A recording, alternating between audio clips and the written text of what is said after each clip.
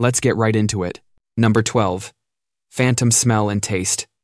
If you've ever eaten space food, you know the menu is usually described with words like nutritious and calorie-dense, never delicious. But it gets worse. Astronauts often complain that even the mediocre food they do get tastes or smells metallic, bland, or just plain off. It's not the food, though. It's the phantom smell and taste glitch. With all that fluid pooling in their sinuses and heads, the sense of smell, which accounts for roughly 80% of what you perceive as taste, gets completely dulled. It's like having a permanent, low-grade head cold that never clears.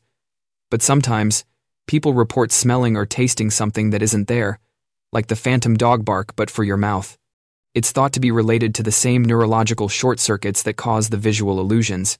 Essentially, your brain, being a perpetual drama queen, sometimes decides to make up entirely new flavors, often ones reminiscent of old coins or burnt dust, just to keep your taste buds from getting bored. Number 11. The calibrated cough. You might not realize it, but every time you cough or swallow on Earth, your body automatically braces for the reaction forces. You generate a tiny amount of counterforce to prevent yourself from being knocked off balance.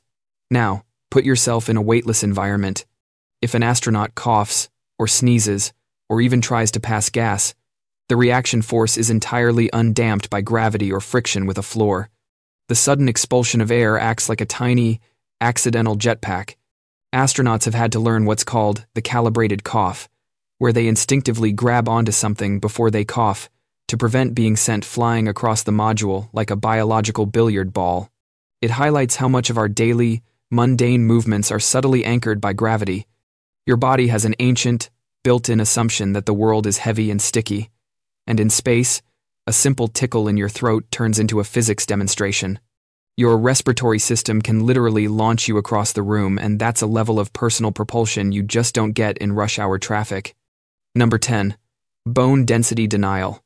When you spend your life on Earth, every step you take, every jump, every trip down the stairs is a tiny, ongoing stress test for your skeleton. This stress is actually a good thing. It signals to your bones to stay dense and strong, a phenomenon dictated by Wolff's Law.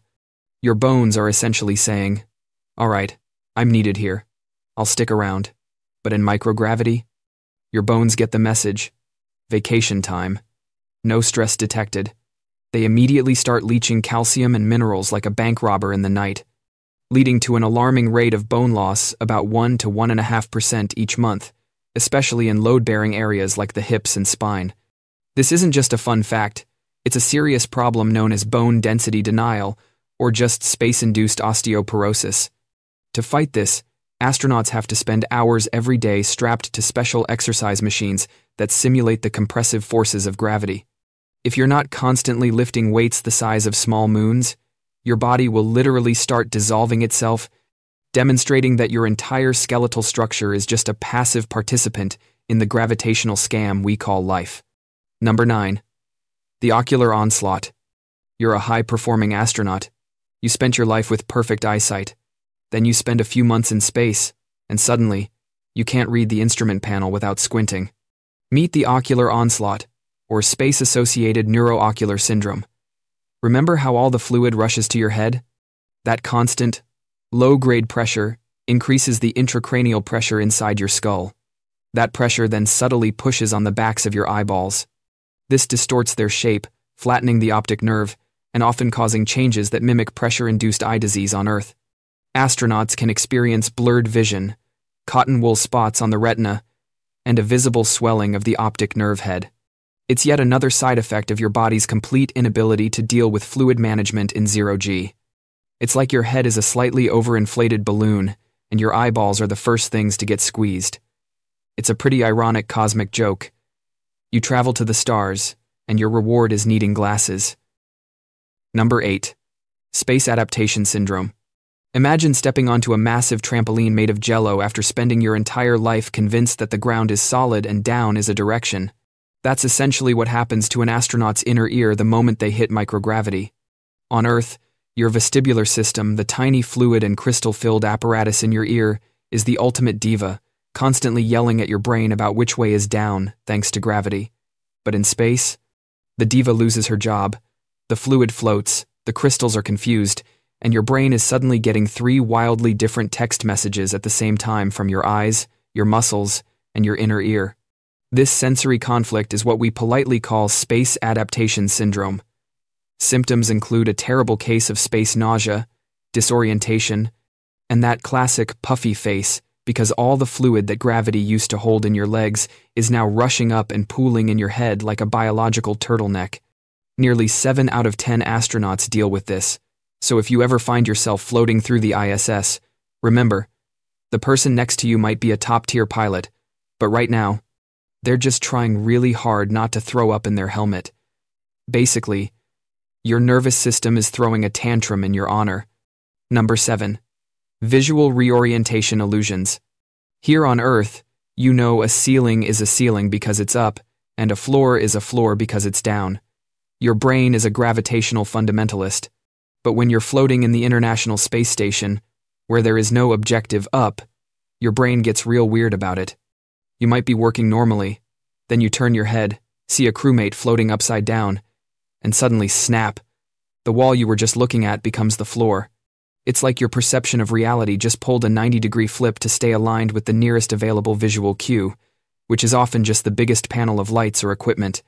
Astronauts have reported feeling like the entire room is rotating around them just by opening their eyes. This isn't a mental illness. It's just your visual system trying to compensate for the fact that the old-school compass, the one in your inner ear, has been tossed out of a window that doesn't exist. They call these visual reorientation illusions. It's a reminder that your brain is mostly just making stuff up, and it relies heavily on gravity to keep the narrative straight. Number 6. The shadow sleeper. You'd think sleeping in a silent, zero-G environment, cocooned in a cozy sleeping bag strapped to a wall, would be the most relaxing experience ever. You'd be wrong. Astronauts often report a kind of low-grade, constant sensory deprivation. On Earth, even in the dark, you have gravity telling you where you are, and you have noise, wind, traffic, your neighbor's questionable music taste. In space, all those background signals vanish. The result? Your brain, which absolutely despises dead air, starts trying to fill the void. This leads to the shadow sleeper phenomenon, where people experience mild, but persistent, hypnagogic and hypnopompic hallucinations, the kind that happen right as you fall asleep or wake up. They'll see flashes of light or hear phantom voices. One famous report involved an astronaut swearing they heard a dog bark, despite being several hundred miles above the nearest canine. It's essentially your bored consciousness throwing random images and sounds up on the screen just to prove it's still working. Number 5. Perceptual drift. We all know the concept of muscle memory. You do a task 1,000 times, and eventually, your body does it without your brain's permission. This is what makes riding a bike or typing second nature. Now, imagine doing one of the most complex, precise tasks ever. Docking a spacecraft and the environment you trained in suddenly has entirely different rules. This is perceptual drift.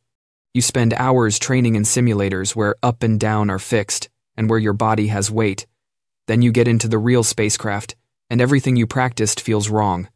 Your hand-eye coordination is thrown off because your internal model of how your body moves in space is based on gravity, and that model keeps trying to assert itself.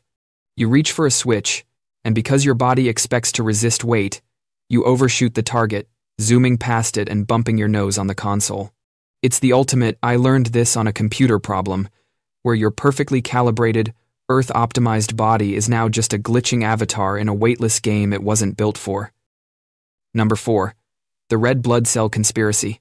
Your body is a surprisingly fragile democracy, and when you take away gravity, certain parts start campaigning for their own interests.